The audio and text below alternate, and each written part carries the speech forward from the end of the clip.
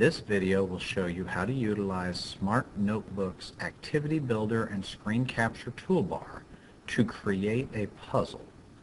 A very simple process that can be as complex or simple as you need it to be.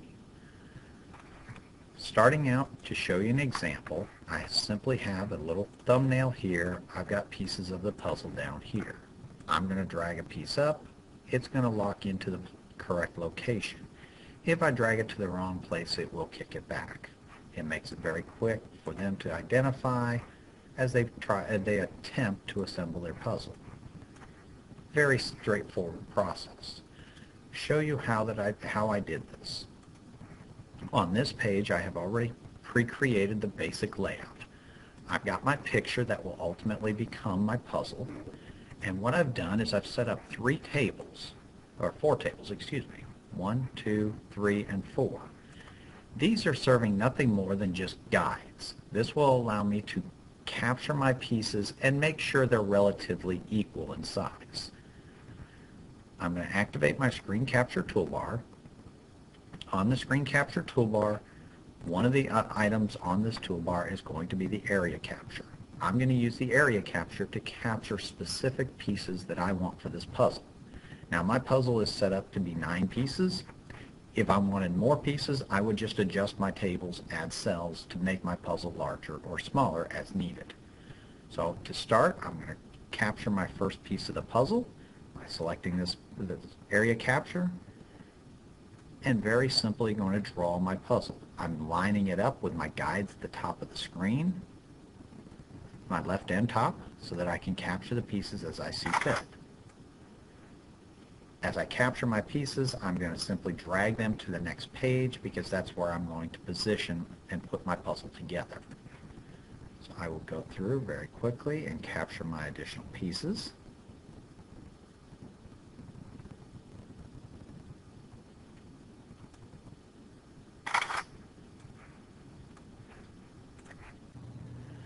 Now that I have captured my 9 puzzle pieces, on a new page I've got my pieces. What I'm going to need to do now is create 9 individual boxes that fit the size of the puzzle piece. I have already drawn one box. As you can see, my puzzle piece fits almost perfectly within that box. Now I'm going to need 9 of these boxes to accommodate the 9 puzzle pieces.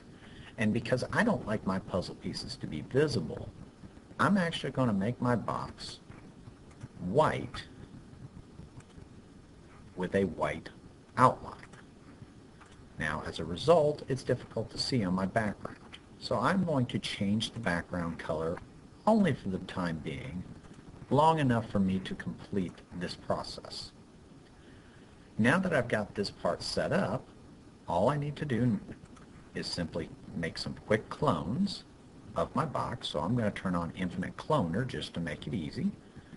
I'm going to simply pull out my 9 boxes, put them in position.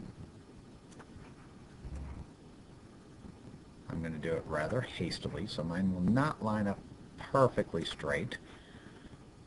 I tend to have a little bit of perfectionist to me, so I would like it to be a little more perfect, but this is for demonstration purposes. Alright, now that I've got that, I will turn off Infinite Cloner. I'm going to select my 9 boxes, and I'm going to send them to the back. Control-Shift page down, if you did not know that shortcut. Now that I've put my 9 boxes in, all I need to do at this point is assign Activity Builder commands to each of these 9 pieces. Now to make life easy, I do find it much better when working with Activity Builder to lock anything that does not need to move. So I am going to lock those pieces. Alright, so I will now select my first piece, open up Activity Builder.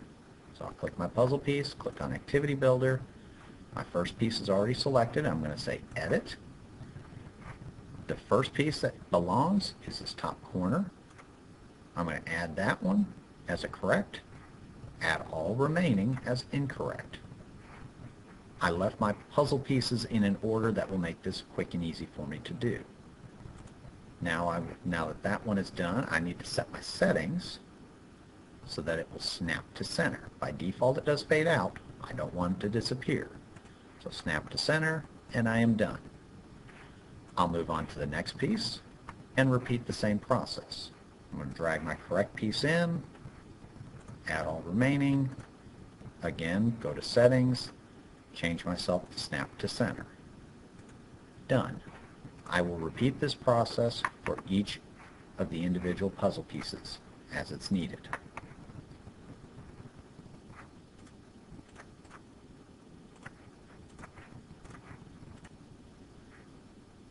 Okay, at this point I have completed adding all my puzzle pieces.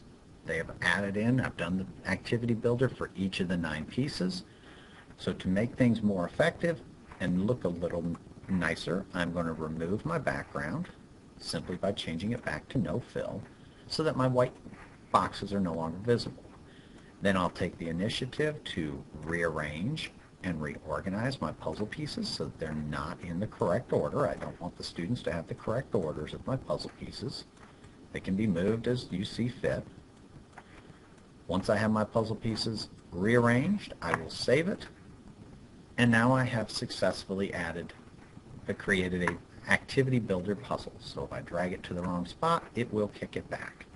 I drag it to the correct spot, it will lock into place and allow me to very quickly and easily put my puzzle together out of whatever type of picture I would like it to be. Again, this can be done with any type of picture, as many pieces or as few pieces as you deem necessary. I hope you enjoyed. Thank you.